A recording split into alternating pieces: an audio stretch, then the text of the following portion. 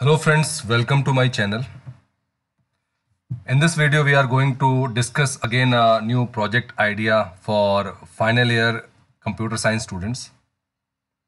And this project idea you can implement again whatever project topic we discuss, those can be implemented in any of the languages, either in ASP.NET, PHP, Python. So in this video, we are again going to discuss a new project idea that you can use to implement, or you can use for your final year project. So let us start the video. If you are coming first time to this channel, please click on the subscribe button so that you get important updates whenever a new video is uploaded on the channel. So today's topic will be, it will be very much similar to what you have been doing in your colleges. So that will, again, it will be easier for you to explain the problem statement and the way you can improve the current system. So we are going to talk about academic performance of students. So in every school, college, this is a must, that there should be a system through which we can monitor, we can check the performance of the students. So the idea how you can implement is this particular academic performance is by using the fuzzy logic method. So you can utilize the fuzzy logic method to implement the academic performance.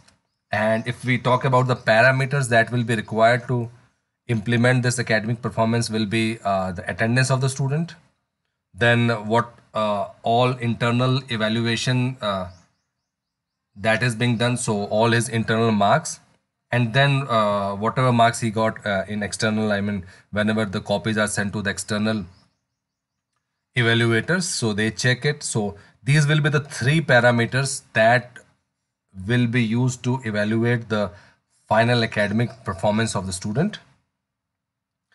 The idea behind this fuzzy logic method is this particular method for evaluating the student is much more accurate than the conventional techniques. So it's very important that the evaluation system should be foolproof. There should not be any error.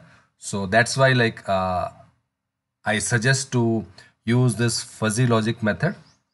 And now the very important thing, once you are implementing this, the data entry part, where you are going to enter all these things like the attendance of the student, whatever internal marks he has obtained. So all those information, it should be correct, because again, it is all all the performance of the student or career of the student is totally dependent upon this particular system. So if the system is faulty, then again it will be a problem. So correct information should be there, and there should be proper testing, and then only you will be having a good and solid system through which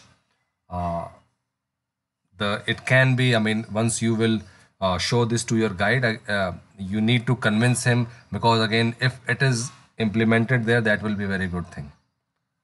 So this is all about the today's project idea for computer science students. Friends, if you like this video, please like, share and subscribe. And thank you for watching this video.